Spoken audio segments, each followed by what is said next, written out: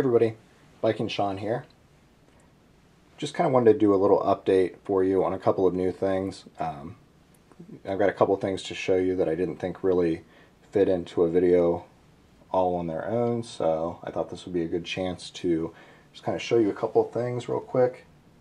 Probably won't be a long video, but first of all, this is my Brad Southard flipper, and it's still one of my favorite EDC options. A great knife. And what I did was something that I saw on Pat's channel, Piao Liang.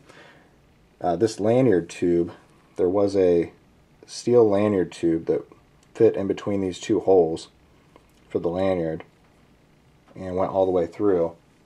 Basically, removing that is very simple. You just remove the scales and it comes right out. It's just fit between those two. So it'll pop right out when you remove the scales. In doing so, I think it just made the knife look a lot better. These spacers are now evenly spaced. There was an extra little thing in between here which just kind of threw it all off. It's much more flow through and much more evenly spaced right here. And also that just didn't really serve any purpose at all. Even if you were to use a lanyard, there's no reason to have that tube there necessarily. And it looks a lot better without it, in my opinion. So that was the first thing. And the other thing is just this pocket clip. It's a good pocket clip, but the attachment part right here on mine just really stuck up very far, all the way up to where my finger is right here, to this edge. And I just felt it looked like it didn't fit. It didn't really follow the lines here, or the flow. So basically I just took my 1x30 belt sander kind of thing and kind of sanded down that edge a little bit. And I don't think that I did a perfect job at that by any means, but it definitely looks a little bit less out of place. And it's just basically a smaller attachment point there. It doesn't have as much sticking up away from that. So just a minor thing, but I think it looks a lot better. I like these Coyote Brown scales. I know some people, brown's not their thing, but I think it looks really nice. And overall, I'm really happy with the knife. I wouldn't really change anything else about it. So still carrying that. That's going really well. The other thing I wanted to show you, alright, is a new knife that I picked up. And it is a Hinderer. So I finally got a Hinderer. It's an XM24. Has the Battleship Gray textured scales. So yeah, I probably will do a little video on this just to kind of tell you what I think about it. I've been carrying this non-stop for about a week and a half since I picked it up, and there's a lot of things I really like about it. A couple things about the Hinderer. It is a flipper, and it flips out great. The XM24 is the 4-inch model. It's very beefy.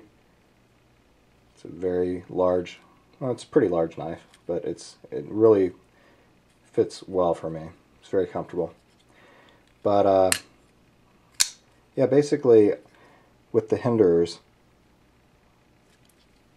I personally did not want to pay the full markup secondary price. Not that there's anything wrong with that necessarily. I think that if you've got the money to do it, then by all means, go ahead and do that. If that's what you want and you don't want to wait for a Hinderer and you can afford it, then go for it. Personally, that's not really where I'm at. There's other things that I could probably use that money for, rather than paying the full markup price that you would have to pay if you wanted this, without much of a wait, and you just wanted to jump on the first one that you could find. Also, I don't really make it to shows, so getting into a lottery was probably not going to happen. At least, I hope to make it to more shows, but haven't really made it to any shows so far. I don't get the opportunity to buy this directly from Mr. Hinderer, because I'm not a one of the service professionals that he lets buy them direct. And personally, I wouldn't have a friend of mine or somebody buy it, as like a straw purchase, basically. I know people that are in the military and law enforcement, and maybe they'd probably be happy to do that for me. But personally, I just wouldn't feel right taking it out of the hands of somebody that really would use it in that scenario.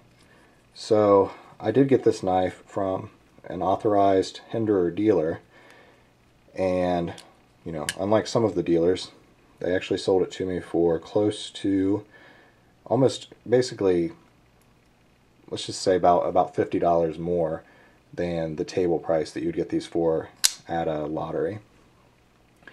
And I thought that was more than fair, because if you know the secondary market on these, you're not going to find it for anywhere near that price, even at other dealer websites.